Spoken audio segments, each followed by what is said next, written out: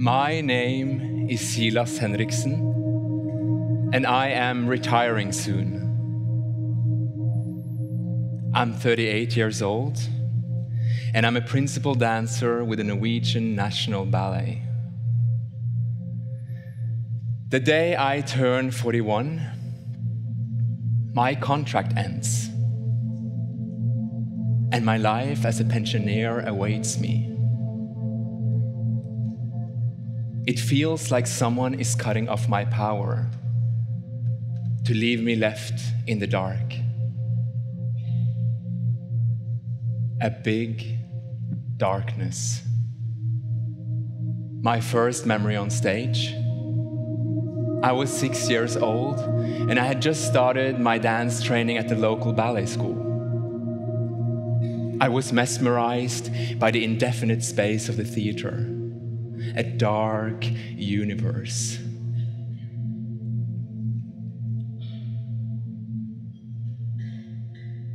A place unlike anything I had seen before. That's why I chose to become a performer, to live my life on stage in the duality between darkness and light.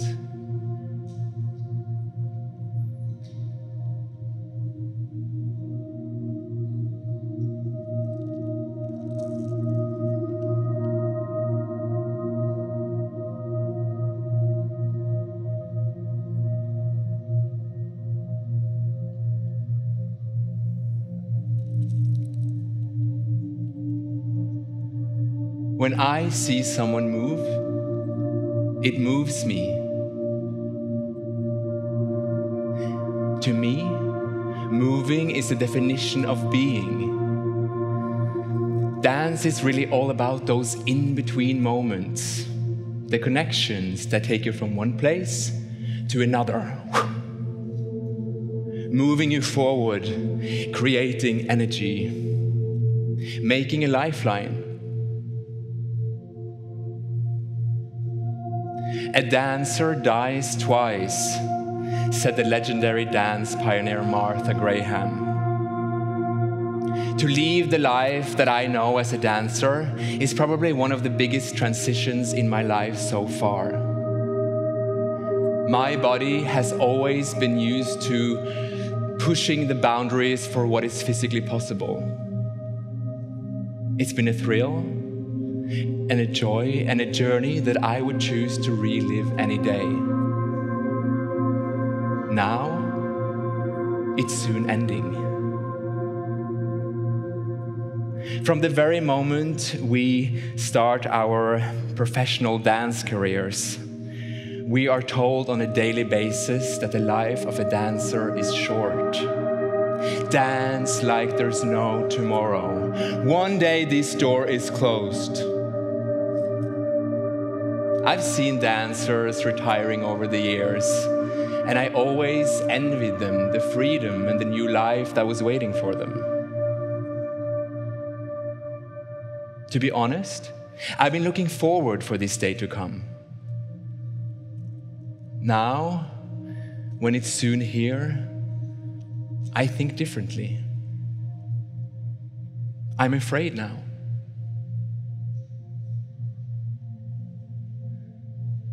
My body is my archive where my life on stage is stored. The day I disappear from dance, I will take my archive with me. Every time I leave the stage, there is nothing left behind. Only memories. My body will start to decay. I will change.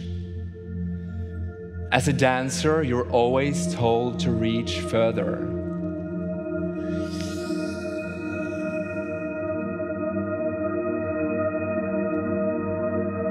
When can you not possibly reach any further?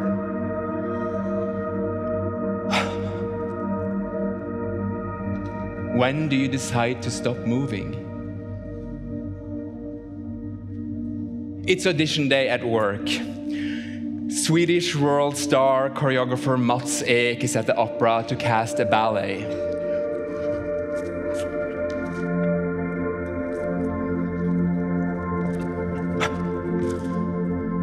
I know what that means. Hours in the studio where my body is being shredded to pieces.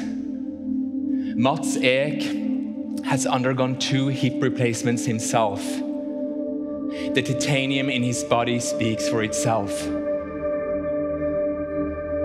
I don't want to do the audition. I don't want to fight for the parts. At the same time, I'm scared of not being considered. I want to be judged. I want to be seen. I want to be cast. I'm terrified of no longer being a part of the game. The day I don't need to prove myself, I'm dead. I'm nervous every day at work, and it keeps me alive. Out of curiosity, I Google Mats to find out how old he is.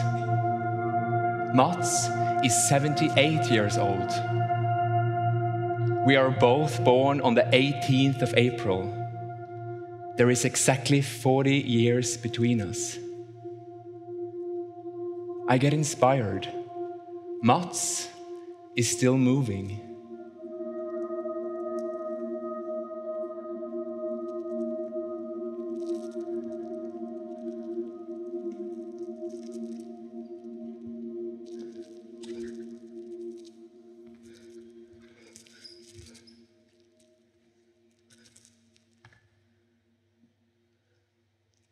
I watched the David Beckham documentary on Netflix, and it makes me cry. For the first time in history, football is making me cry. And when Beckham scores, just in the right moment, in front of millions of people watching, I cry because I know the struggle. I know what it costs. And I know something about the commitment that it takes. I know something about those special moments when it's all worth it. Those moments that makes you feel like a superhuman. Those moments that make you feel like nothing else in life can compare to just that moment, just that high. That's why it's so hard to give it up. That's why it's so hard to let it go. I'm addicted to the adrenaline, and the stage is my escape.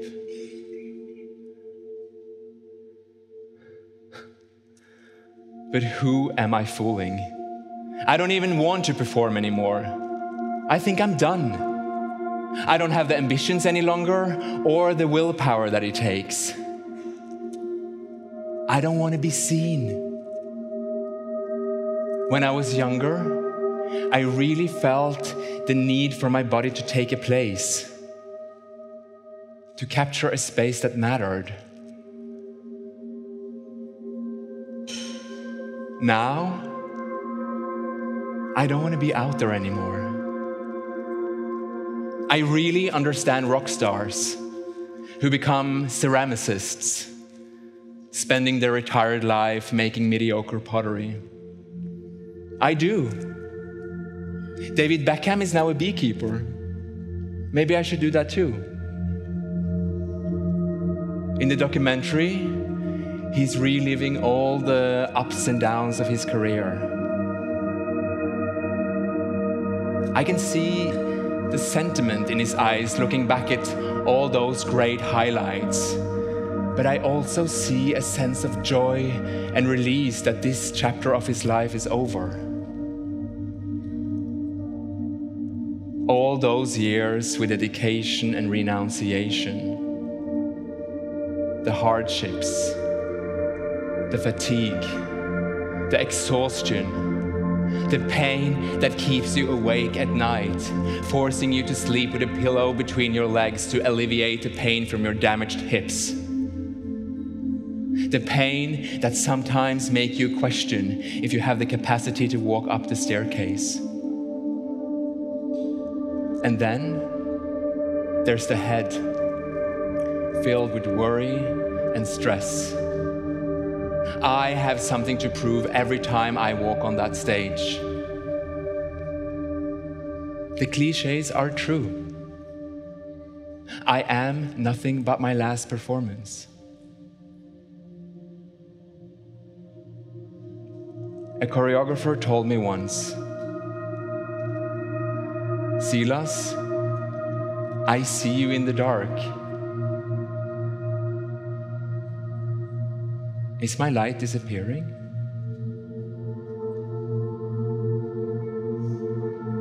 Life on stage. Moments where I never think of death because I'm not myself. It's like a deep sleep, a dream. I don't care if I dance at Lincoln Center in New York or in Lillestrøm in Norway. I live for the darkness and I live for the light. The stage makes me present.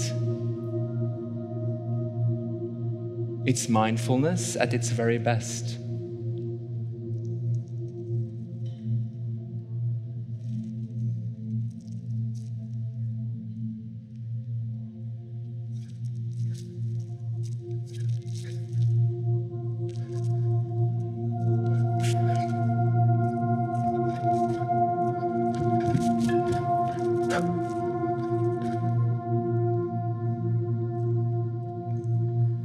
I've been moving through spaces.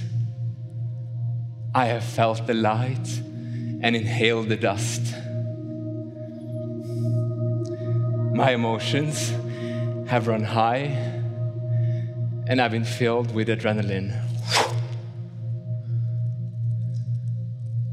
I've lost myself on occasions, but most of the time I've been present.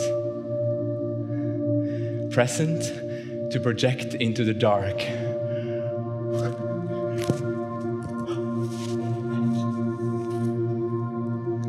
Moving forward. Filling every corner.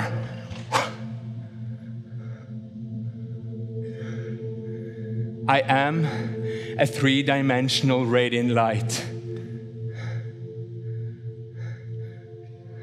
I'm projecting like a laser gun. My cells are filled with light, color, energy. All I ever wanted was the freedom to become something else. To transcend into a moment that will be gone forever. Transcend and be gone forever.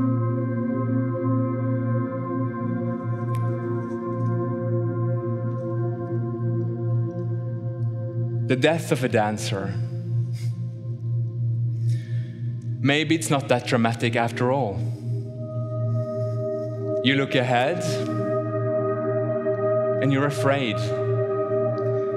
But then you're actually experiencing it. And there is no pain. You're so frightened that it's going to be painful when you die. But then you're going through it and it's actually blissful. And you realize it's out of your hands.